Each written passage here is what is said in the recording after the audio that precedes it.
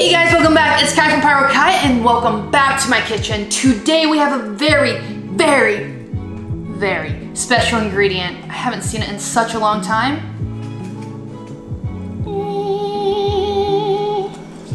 You might ask what this is. Well, it's squash blossom. Ooh, and I got a good story for the squash blossoms. So, they are very delicate, so we're gonna be very gentle.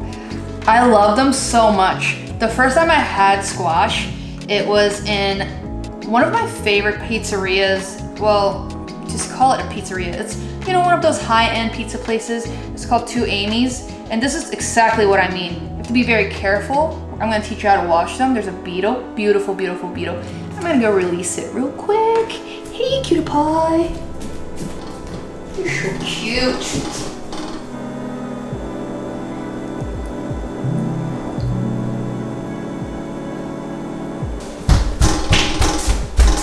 Okay, I'm back. They are so beautiful. Oh, squash blossoms. All right, guys, this is the squash blossom close up. Oh, it smells so refreshing, and it's a very delicate ingredient to work with. So, to prepare our squash blossoms, what we're gonna do is check for insects first.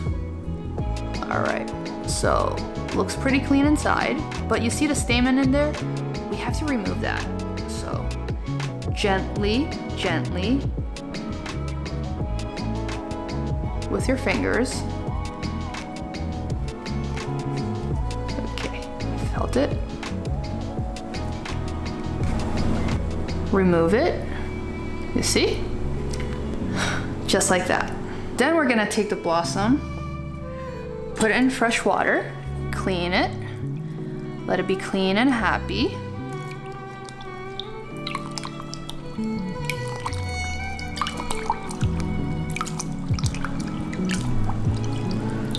Okay, take it out, pat it dry.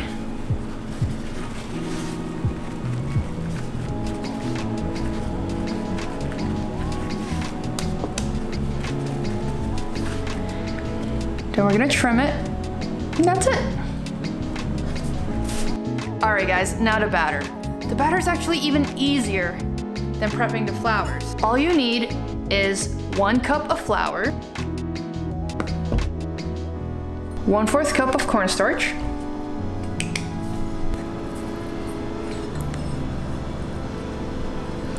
a few pinches of salt, and to marry all of that together, sparkling water. Oh, cold sparkling water. We're gonna add them in a little bit at a time.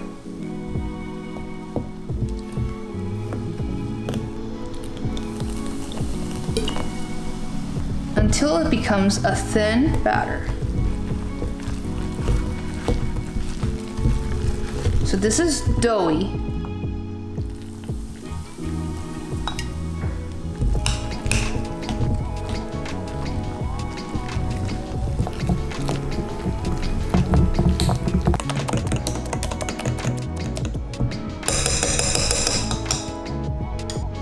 And that's it.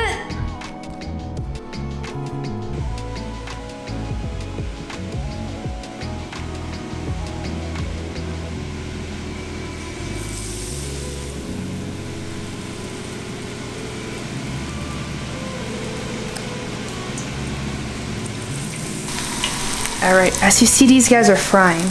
All we have to do is take our zucchini blossom that's dried and just lather it with the batter.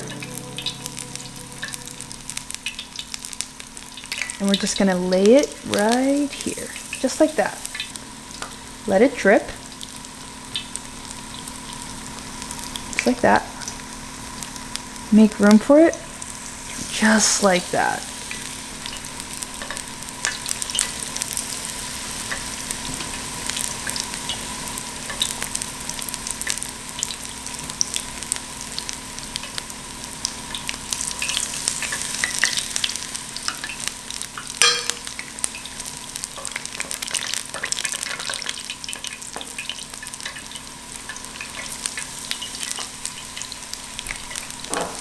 To find out if it's done, we're gonna have to check if it's hardened. So we're gonna give it a tap. Do you hear that? That's perfect.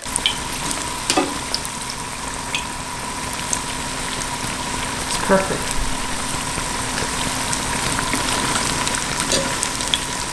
It's perfect. It's perfect. All right, guys, they are ready. They are done. They are beautiful. They're golden. Ugh, talk to it like it's my little baby. Sometimes I baby my foods. Anyways, look at this. Oh yeah. So, the first time I had a squash blossom is actually on a first date at Two Amy's, one of my favorite pizzerias in DC. That was actually the highlight of the date, the squash blossoms, or zucchini blossom be called.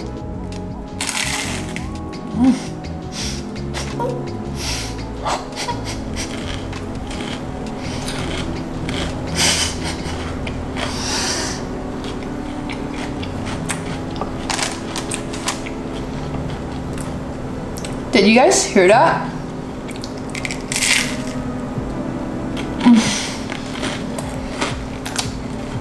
Oh, it's so good.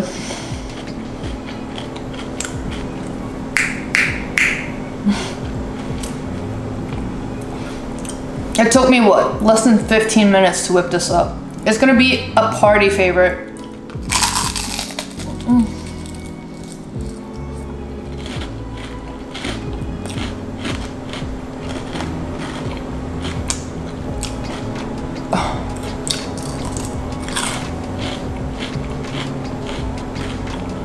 I mean, look at these guys. They're golden. They have the perfect crunch and texture. It's so good.